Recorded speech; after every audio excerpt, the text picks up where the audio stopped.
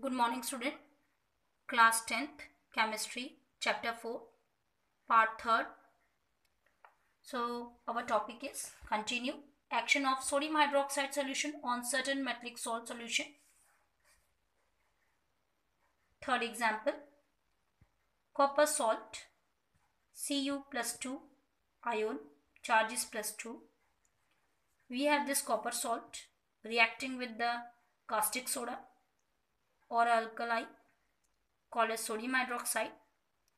Now this reactant is reacting with this reactant, such as two reactant reacting with each other, copper sulfate and sodium hydroxide. Color of copper sulfate is blue and the sodium hydroxide is colorless. Here both are reacting and producing the copper hydroxide, that is pale blue PPT is forming, and the another product is sodium sulfate. This PPT is insoluble in excess of alkali. And how to do this reaction? Copper charge is plus, sulfate is negative, sodium is plus and OH is negative.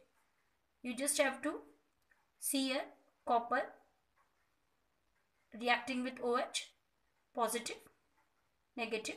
So positive charge and negative charge here forming the Cu and OH, that is a copper hydroxide.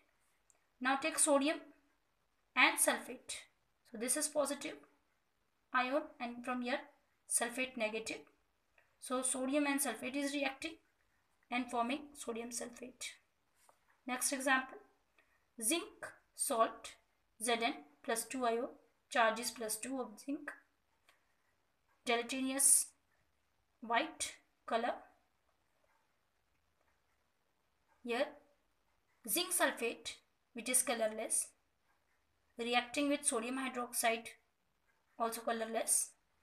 When both reactants react, producing zinc hydroxide, white gelatinous PPT is forming, and the another product is sodium sulfate. Here this PPT is soluble in excess of alkali. So we have the reaction here of dissolving this PPT in excess of caustic soda, that is sodium hydroxide. So zinc hydroxide reacting with sodium hydroxide, that is alkali, and producing sodium zincate, which is colorless.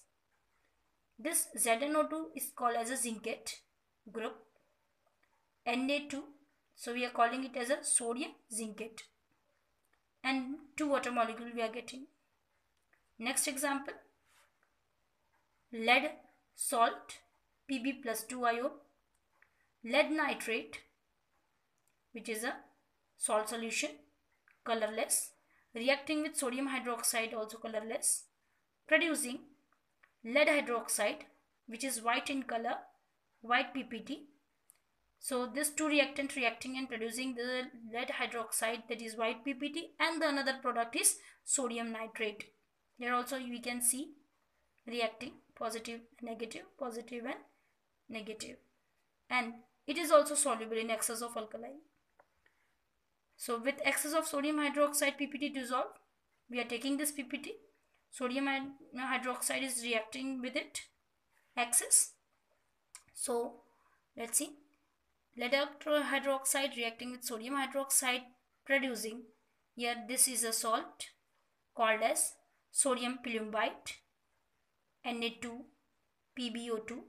Now you can understand the plumbite, which one is a plumbite. PbO2 is called as a plumbite and full name is sodium plumbite, which is colorless and producing 2 water molecule. White precipitate of lead hydroxide is readily soluble in acetic acid. So this is also we can understand it is soluble in acetic acid. Next and the last one reaction of this topic, ammonium salt, that is NH4 plus 1, its charge is plus 1 ion. When sodium hydroxide or any water soluble base is heated with ammonium salt, ammonia gas is evolved. Here we can see this ammonium chloride Ammonium chloride is reacting with sodium hydroxide. Valency is 1, valency is 1, producing sodium chloride, common salt, by heating, plus water and ammonia. So this is NH3 gas, it is ammonia gas. Here we can see the another reaction. Ammonium sulfate, this is -2, so ammonia +1, so we have to take the ammonia 2 times. So ammonium sulfate reacting with the sodium hydroxide, producing sodium sulfate and 2 water molecule with 2 ammonia molecule. Potassium hydroxide, caustic potash solution also show similar behavior.